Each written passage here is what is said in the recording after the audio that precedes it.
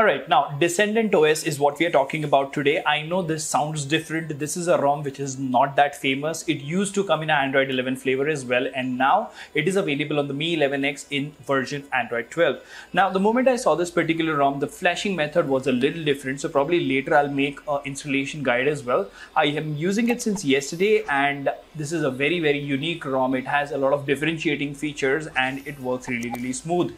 So in today's video, we're going to check out Descendant OS as a whole. This review is not specific to the Mi 11X, but there will be some things which I will mention which are specific to this device because of course we are using it on this particular phone. But Descendant OS based on Android 12 as a whole, how good it is, what are the features, what are the differentiating factors and stuff like that is what we're going to talk about. So before we get into the details, if you haven't already, please subscribe and hit the notification bell icon because it doesn't cost you anything and it really motivates us to make amazing content like this. If you think you like chatting with like-minded people, well, please join us on Instagram, Twitter, Facebook. We have more than 1,500 members in our Telegram channel who have similar devices helping each other, so join us there. And last but not the least, if you think the hard work is worth the effort, please click on the join button and support the channel. Now without further ado, hello awesome people, welcome to Phone Ops. My name is Kailash. Let's get going.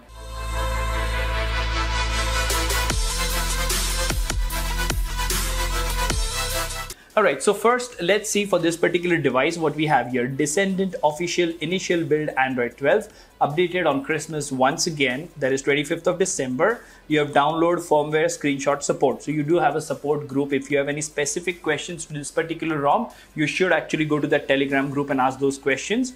You can always ask for help in our groups, but if you don't find the answer, you can go there as well, right? Now, installation guide is download and flash the official TWRP, format data, sideload your firmware, sideload Descendant build, reboot. Bugs. If you discovered any bug and you had red notes, feel free to report me. Notes, Moto Dolby couldn't work without linked patched firmware. Moto Dolby, yeah, that's an Indonesian language, I believe. So that's everything that is there to the ROM, and let's go ahead and talk about Descendant OS as a whole. Now, this does come with Android 12 and it does come with a bunch of smoothness. At least on the Mi 11X, it's doing a great job. It's working absolutely fine. The battery backup is pretty decent and we will talk about those things one by one. But the moment you boot into this particular ROM, you will see that this is a very standard and normal Android 12 custom ROM scene. You just have a few icons over here. You have your typical pixel wallpaper, calendar widget at the top. You have these quick tiles which look just like Android 12, but this dashboard and stuff, they can be enabled and they look different. So we'll talk about them. But I'll tell you this, there have been so many Android 12 custom ROMs for the Mi 11X which are smooth. This definitely has something going for it. I don't know what they've done, but the smoothness on this particular ROM is just next level, and that is really appreciated. Now to the left, you do have Google Feed, which works in its 120 Hz glory without a stutter, without a jitter, works absolutely fine. Apart from this, you have the Google search pill at the bottom with assistant shortcuts working absolutely okay. Now if you press and hold over here, you do have home settings, which will take you to the famous Pixel launcher, which gives you options like at a glance, add app icons to home screen, swipe to access Google app, overview suggestions, search your phone, allow home screen rotation and stuff like that. Now apart from this, yes, you do have your Android 12 widgets which are present and they work absolutely fine. So if you go to wallpaper and style, you do have the complete Monet UI working absolutely okay and doing a great job. For example, if you go to change wallpaper, you can see we can choose a different wallpaper this time, say this one. And even in the preview, the color of the UI has changed. You have themed icons over here doing a great job. So Monet UI not only looks good, it's working absolutely cohesively, absolutely fine.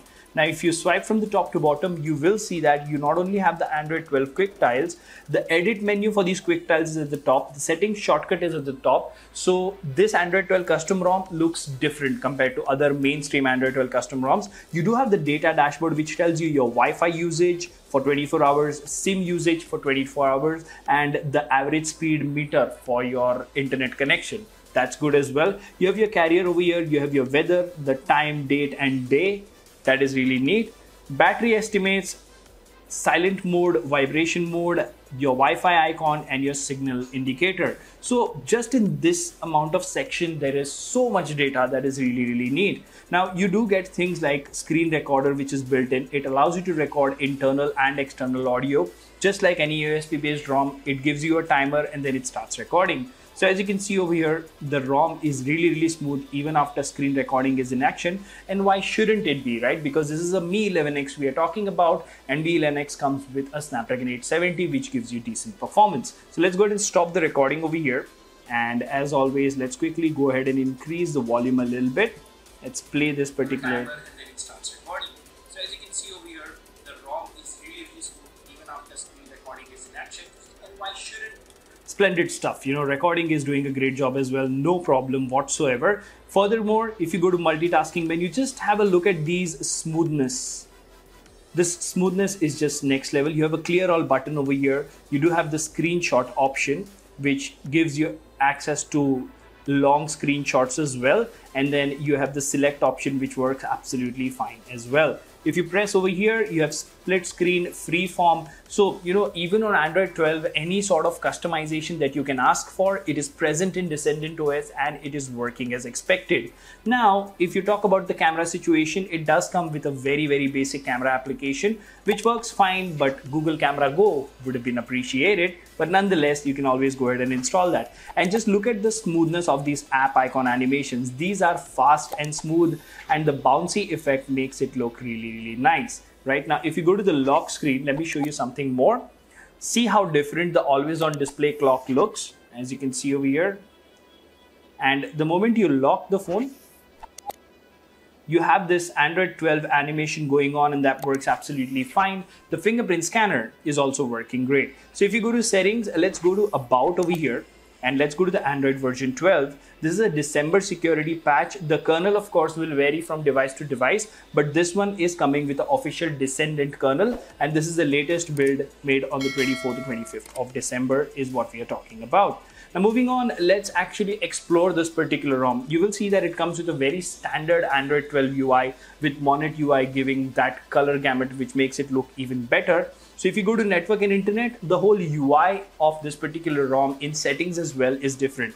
So you click on open, you go to Wi-Fi settings. Over here, you go to mobile network settings, data saver, hotspot and tethering, and then you have Wi-Fi and all the other options over here. Furthermore, you have connected devices and the open menu being present over here as well. Now, if you go to apps, you will see that you have default apps, game settings. That means you do have the Android 12 game dashboard, which is a really good thing. So, you know, this is the way you complete an Android 12 ROM, not only customization, but by giving the default Android 12 features as well. Now, if you go to notifications, you do have notification history over here, which is present and it works absolutely fine. There is something called as don't touch my heads up. Avoid launching app after touching the heads up. That is there. You have app settings over here. So you can individually control notifications of apps. That is a really good thing, as you can see over here. So a lot of good things being added in this particular ROM. Bubbles are present, but not supported by WhatsApp and some leading applications. But apart from this, hide silent notifications in status bar, allow notification snoozing. So even in notifications, you do have quite a lot of options. Now moving on, if you go to battery, you will see that you have the battery indicator option over here.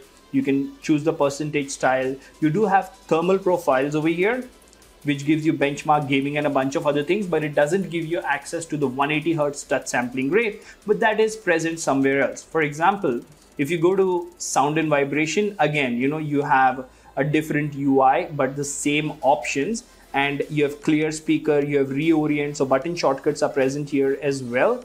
So the do not disturb option is present over here. You can set the schedules, the gaming schedule is present as well.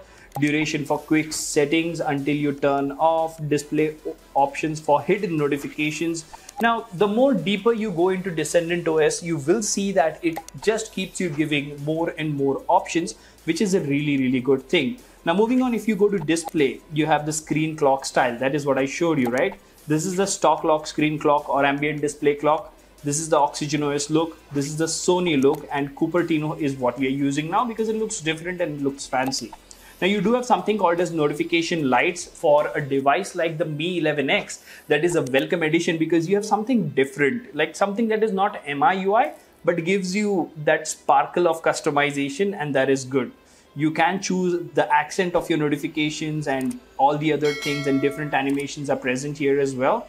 Now, if you go to the lock screen, you have privacy customization, add text to home screen. Again, you have clock style and ambient lights over here. You can schedule the always on display as well. So those basic features are not forgotten. They are still present. Now, under display features, you have double tap to wake. So that is a good thing.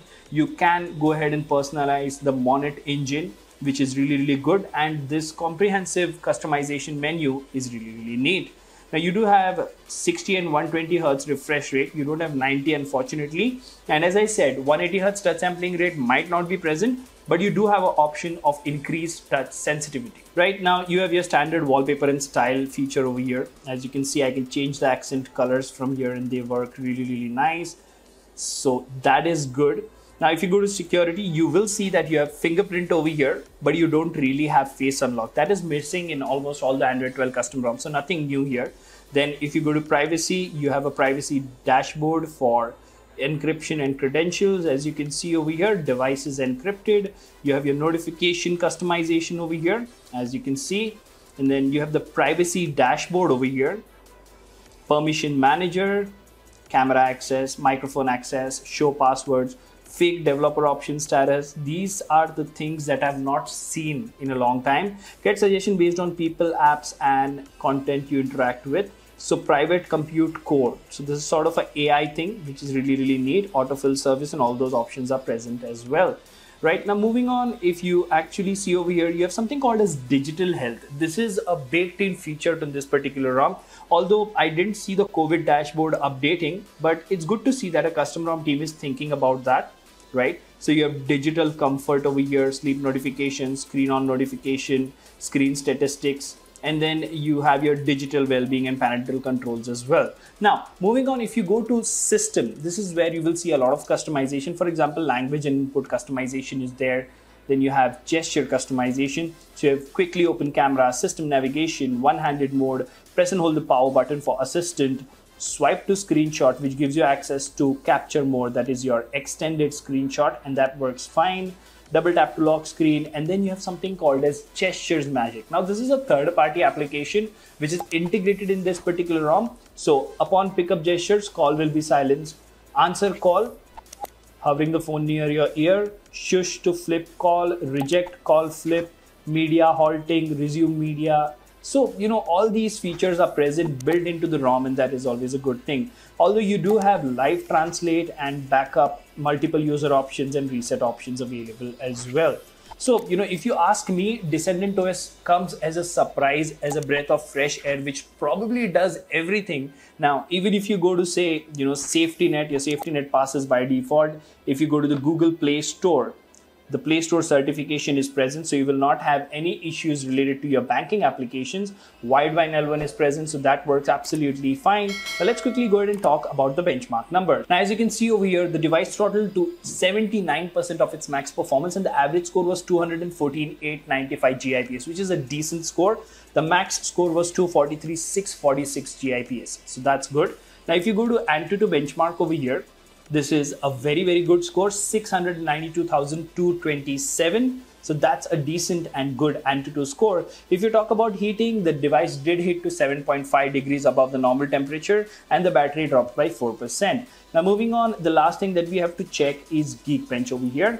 So as you can see, the Geekbench numbers are pretty impressive as well, very close to stock, although the multi-core score is around 400-500 less, because this device on multi-core scores on stock around 3,300. But 949 single core, 2890 multi-core is pretty decent. Now I did take a screenshot of some battery usage that I had. So as you can see over here, we had around 38 minutes of screen on time, and then we charged the phone as well. So I might not have the complete battery backup and complete charging speeds because I just installed it yesterday, and I will be candid on this, but trust me, the charging speeds and the battery backup is pretty decent from whatever usage that I've had with this particular ROM. So if you ask me, all in all, Descendant OS for the Mi 11X is doing a great job. If you have official support of this ROM on any other device, go ahead and give it a try. This ROM will surprise you, because you see things like these, the data dashboard and the whole customization options and the whole UI being smooth and benchmark numbers being great is always a good experience. I would say slap a Gcam on this and call it a day. Let me know in the comment section what do you think about this amazing new ROM. Until the next one, this is Kailash signing off at PhoneOps. Keep smiling. Take care. Goodbye.